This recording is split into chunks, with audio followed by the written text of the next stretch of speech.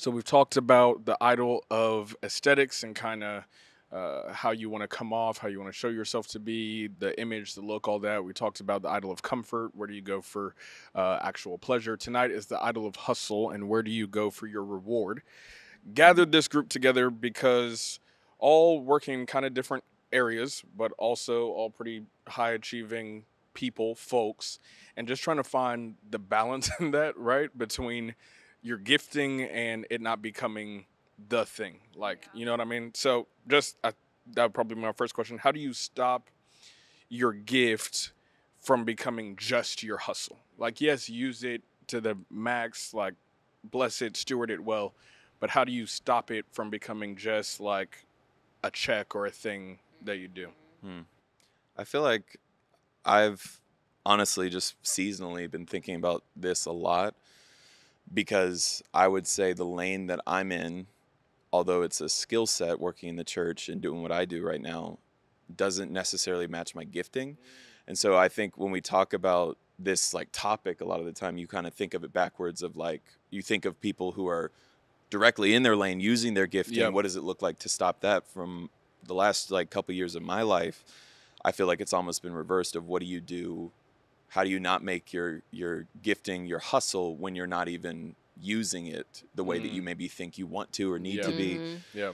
And so I haven't like perfected that, but I know that a lot of what I've felt in this season has been, instead of focusing on what I think I need to be doing or where the lane that I should be in, God has brought me back to this concept of like, take all that away. What does it look like to be faithful right now? And I know that maybe is great. like a spiritual answer. Sure, maybe not practical, but I've just tried in this season at least to measure my hustle or my gifting or what I'm doing by just trying to be faithful with where I'm planted. Yeah. And that's think as practical as you want it to be. Right. I think it can be as spiritual as you want it to be or as practical. No, for sure. You know what I mean? Yeah, no, you kind of have to pull some of the intricacies away from it and just almost like go day by day and be like, well, if I don't know what's going to happen in a year, how do I be faithful today? And I think that applies both ways, whether you feel like you're in the lane that you're supposed to be or not.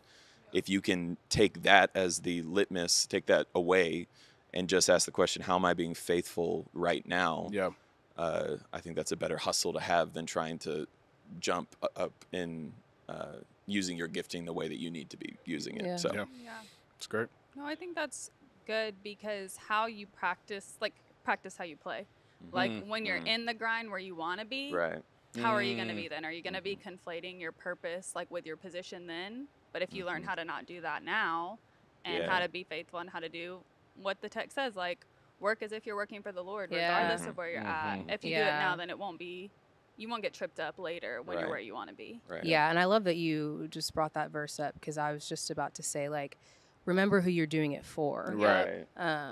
It can be so easy to kind of get caught up in the grind and in the hustle, but taking stock of, okay, I exist to bring glory to God, and somehow God has blessed me with a gift, and so I just want to give it back to Him. Right. And also, like, I want people to see what I've seen and experience what I've experienced. And so I think when you look at it through that lens, it becomes weighty, but in a reverent way, and not just a hustle. You know? Yeah. How do you balance in that? All the work is if you're working for the Lord, so we want to do things in excellence is the other side of that. How do you balance the excellence in what you do with still walking with a spirit of humility in how you carry yourself? And not in a cliche way. Right. It's not like you just killed that. Right. And then you're like, oh, that was just glory to God, I guess. Right. Like, This whole thing. you know what I mean? I'm like, where does the actual? But in your mind, you're like, yeah, I know, I just killed that. Right. Right. How do you? Right. I don't know. Work through that in your callings, your giftings, for sure. all that. I mean, I feel like, again, it might feel like over spiritualization, but I think, and I think it's varying in difficulty depending on what your gifting is. Like I know for you, someone who your gifting is so direct and it's spotlight heavy. I know that you feel that sometimes, and I think we all do in different seasons. Just remembering that, like, a gift is just that. It's a gift. And Yeah. like, That's if you great. keep yourself centered in the Right. fact that like, I didn't obtain this, like as Yep. hard as we work to Yeah. hone in on our crafts and make them better, ultimately I would not be anywhere unless God gifted me this ability to Right. do something. Yeah. Yes. And if you keep your mind there, then I think it's it's more difficult to think highly of yourself in a Yeah. negative way Yep. when you know that you have nothing to do with the fact that you're even where you're at or able to do what you're doing. Right. And to piggyback off of that, I think I've really had to come to terms with like at any moment that gift could be gone. We are so out of control That's Yeah. good. that it's not even mine anyway. That's so Right. I have to hold it loosely and steward it well. But like you're saying, like remember that God gave it to me, Right. and God gave it us gifts, Yeah. and that was in His kindness. And so Yeah. when you are thinking through that lens, you are not in that equation in any Right. way. You are just a vessel. Yeah, Right. absolutely. Last question. 2 more. Okay. That's fine. I'll allow it. Oh my gosh. Thank you. Thank you, kind sir. We're starting. Also, there's no music in here. I mean, Matt, can the room is filling. I can know. we need tell them some that The we vibes. can vibes have are some off. music? The vibes are off. Off. As people are Immediately just off. coming They're just in. looking at us. I I just know. gonna. They they think can't we're hear a about word. to I think we're about to perform. They're like, is this They're the just gonna opener? Get up. Just gonna be like, hello. I'm acting like they can't see me right now. Still. Right. Right. Anyways, I'm immediately uncomfortable. we're just like, oh, Just okay. gonna keep facing this way. Thank you. SOS. Matt's working on the music. Gather ourselves. Oh yes. Gather Yeah. ourselves. Recollect. That just blessed me Right. that people just walked in silence and we're just sitting here and they can't hear us. They can't hear a word. They can't hear a Cannot word. hear Well, a later. word. They're just looking. But not Crazy right We hear now. them. Right, we can hear them. Very much so. I Yes. think in the giftings, in the hustle, all that, I think a lot of it you could tie back to kind of this idea. I wonder, and you tell me if you agree, disagree, I'm open.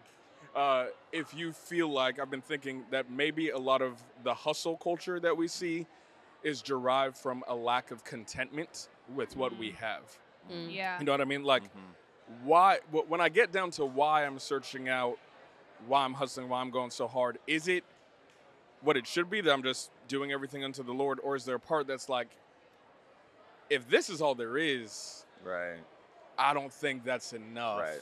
even Right. if I have Right. Jesus. I feel like that's when you know it's a idol. An idol. You know what I mean? Yeah. Right. No, What are y'all's- I think it is, and it makes me think of the woman at the well.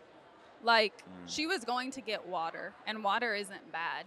Water will quench your thirst, Wow. but you will get thirsty again. Yeah. Wow. Right. And so it's just that, Right. like, that idea that as we continue to attain, like, different level, like, it will satisfy you for a moment, but you have to keep going. And I don't want to live off of something that I have to continuously strive for. Yeah. And letting 100%. us work from a place of, I'm content, I'm satisfied, and truly in Christ. Like, Right. that's what He met her there and said, I'm the water Yeah. that's eternal. Mm-hmm. So, like, when you don't have to be thirsty, then, like, you're just going out of an overflow. Right. Right. And I Right. think But it's normal to feel that, like, I don't feel quite right and I want to fill it with something. Yeah. And just being aware of that, I think, is Yeah. important. I feel like we also like, I love the metaphor that's set up there because they're talking about different things. Eternal, like Jesus isn't actually like, you don't need to drink water anymore. Right. It's a metaphor. Exactly.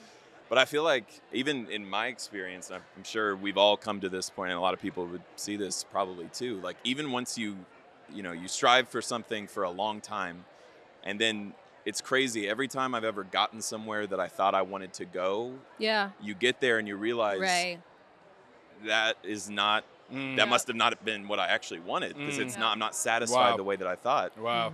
And so I think a lot of that is a misconstrued notion of like what we're actually after. And I think the earlier that like I wish when I was like 19, 20, I could understand better, and I still need to understand it better now, that like the only thing that will satisfy me is contentment in the Lord. Yeah. Not like Yep. getting to a place where I'm content in the lane that I'm in or with my job or where I'm going. Like if I got every one of my dreams checked off right now and didn't have that, I would still arrive at a place of being like, there's still something missing. Yep. Yeah. And I feel like we just go around and around in circles checking boxes and it takes us a lot too long to figure out that's not what my soul is actually longing for. No, it's great. It's great. Last question, and this is more like answer this like you're giving a tip or something like that, right? Like, Okay. I just think one of the biggest combatants to hustle culture that the Lord gives us already is just to Sabbath, to rest, to literally stop work, to stop hustling. What would just be some practical ways that you are inserting Sabbath in your life personally? Some tips you would give to the young adult listening on how they can start implementing a rhythm and a lifestyle of Sabbath in their life? I think, and I don't remember where I've heard this, but like I hear Sabbath and I hear rest and I'm like, great. So I just, sit on the couch all day and turn on Netflix, see what's watch up. The Office. But my favorite show. My favorite show. So I said it. It's but, not that good, but okay, we're not going to go there. Not now. You're literally in the minority of all humans that ever exist. Can't just make statements. Right. Please continue. Anyway, I have found that for me, finding little things that I love to do that I don't necessarily have time for right now, and doing that when I'm Sabbathing is so fulfilling to me. So like I love to cook. I don't do it often, but when I'm resting and if I'm intentionally trying to Sabbath, I'll cook and I'll find a really good recipe that I like and take my time and go to the store. Great. And so That's I think before when I would hear, oh, you have to rest, I was like, well, I don't really want to sit on the couch all day or like I've been here for 5 hours, now what? But I think finding things that you love to do, maybe little hobbies, and really taking the time to kind of explore that, for me, at least. That's great. That's so great. good.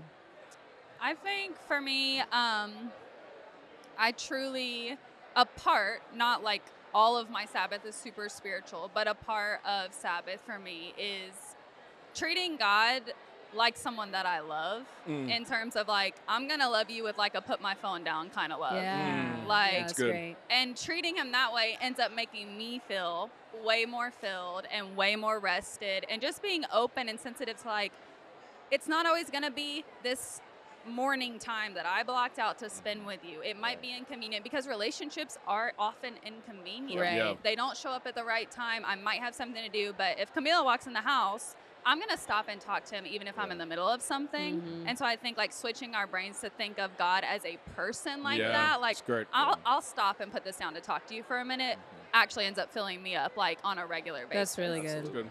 Yeah, I would just add, which is almost the antithesis of, not the antithesis, but what you were saying about it might not always be this slated time that I block off with, peaceful music at 7 a.m. But I know for me, like, it's very easy. I feel like we're both kind of like this, or I find this in our rhythm a lot. It's so easy to just slide straight into your day and already be off to the races. Convict me, Michael. Convict me more. Convict him. It's just so easy because, our minds are always active and there is always stuff to do. And I don't think having stuff to do or pressing things is bad. Right. It doesn't mean just like discarding the things that are pressing you in life.